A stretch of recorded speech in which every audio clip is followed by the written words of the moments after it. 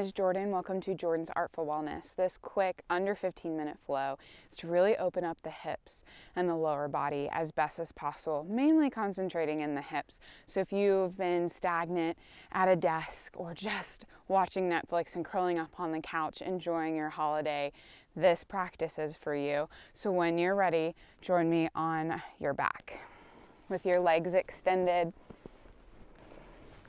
Tuck those shoulder blades underneath, really open up. Begin to connect with your breath. Just feel the natural rise and fall of your belly.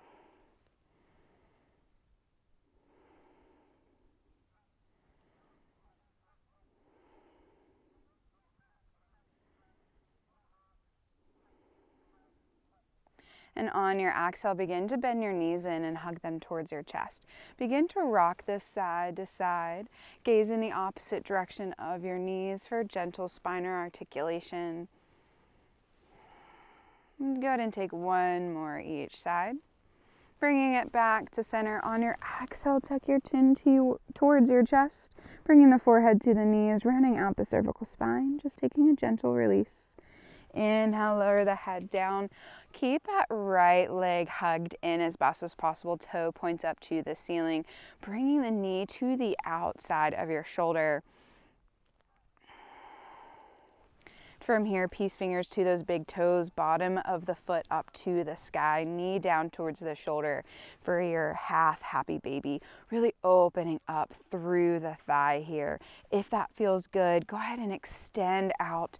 Try that variation, opening up the leg to the side. You can take a gentle twist, extending that left arm out towards the sides and following. Most importantly, make sure your hips are nice and square and stay rooted down to your mat.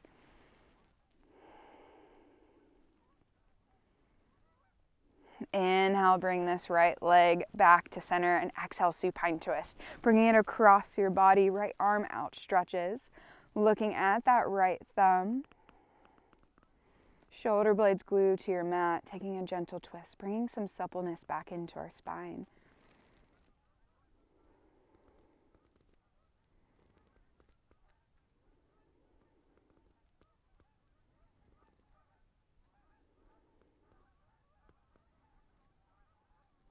Inhale, bring this back to center. Hug that right knee back towards your chest. Drop the hands down. Begin to draw a circle with this right toe up towards the ceiling.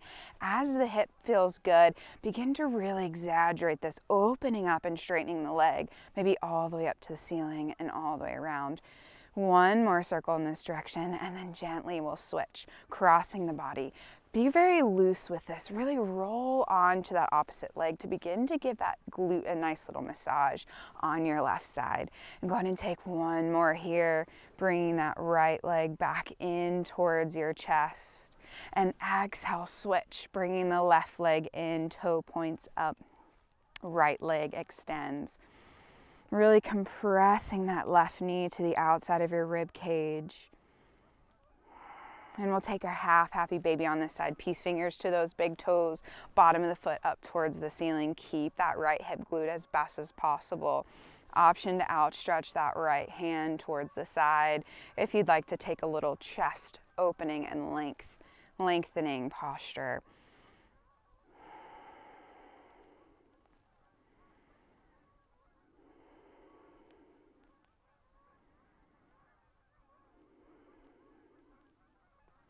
On your inhale, release that, bring your knee towards center, and on your exhale, take a supine twist. Bring that left knee across your body, left arm outstretches, gaze follows. Taking a gentle twist here, keeping both shoulders glued on your mat, twisting from your thoracics, from the center of your spine. Yes, a gentle ringing massages the internal organs, aids in your digestion.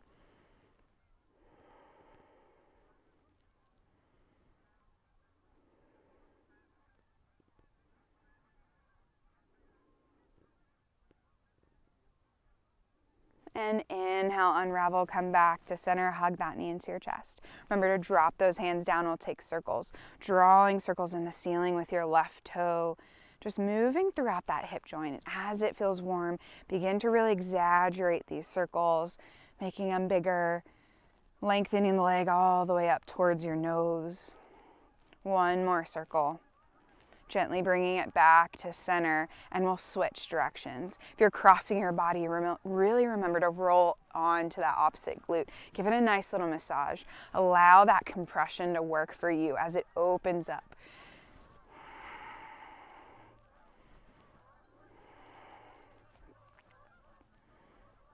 And one more circle. Bring that left knee back to your chest. And inhale, meet that right. Take your hands back behind you, find length. Really reach the toes to the front of your mat. Point and flex, roll out the ankles. And exhale, hug your knees back to your chest. On and roll to your right side. And press yourself up to seated. Find lotus, sit on a block. If you want your hips higher than those knees, roll those shoulder blades down and away, and just take a moment here to acclimate yourself to seated, since we popped up pretty quickly.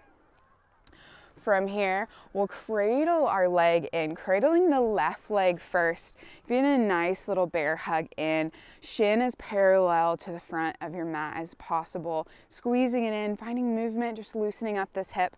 We'll take that bottom right shin as parallel to the front of your mat as well. Drop your left leg on top. Make sure those stacked shins are pushed as far away as possible, stacking knee and ankle on either side as evenly as possible as well. If this knee is really lifted, that's perfectly fine. If you are not feeling this stretch, you're welcome to take figure 4, which I'll demonstrate next. So if you're in this posture, inhale, lengthen, exhale, leading with your chest, begin to fall forward and dropping that head. If you're unfamiliar with figure 4, just need a quick reminder. We'll cross that left ankle over the right knee, drop down onto your back, and go ahead and bring this right knee towards your chest. If you are taking a figure 4 variation, you're welcome to stay on your back, and I'll guide you when we're ready to switch. Taking 3 more breaths to honor this posture.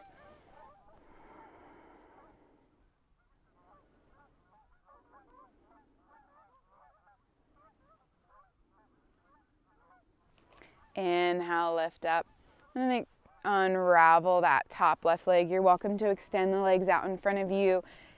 Take windshield wipers, extend the legs, give them a nice little shake, anything that feels good. Once you're nice and set with that movement, come back into seated. This time we'll have our left leg on bottom and cradle in that right leg. Knee to elbow, bottom of foot to opposite elbow, and give it a nice little squeeze in. Rocking this side to side, loosening up this hip as best as possible. And we'll take our fire logs, dropping that right shin on top of the left knee, stacks over ankle as best as possible. Again, if the knee is lifted, it's okay on this side, as long as you feel the stretch. Again, if you're on your back, go ahead and switch to that figure 4. Inhale, lengthen through the chest, and exhale, fold over. Holding this posture here, really opening up the hips. Oftentimes our hips carry tension and emotion there. So really hold this posture, work with your breath, lengthening the inhales and the exhales to really let that go. Be kind to your body, be kind to the left side compared to the right. They are different. Oftentimes one side is more flexible, the other side is stronger. It's perfectly natural. Just honoring your body where it is today and sinking in a couple more breaths.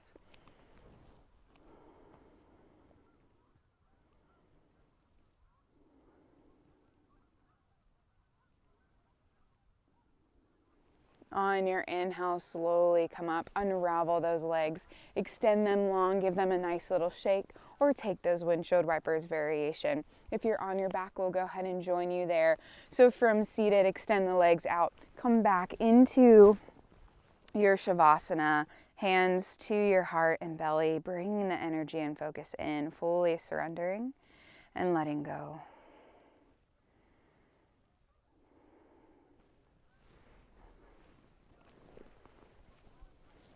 As always, there's no rush to find movement, but when you are ready, my hands at heart center, I'd like to thank you for joining me for this very quick flow to open up the hips and a little bit of the lower body. So whatever you do next, I hope you at least have less tension in the lower body and you enjoy the rest of your day. All my lights and all my love, namaste.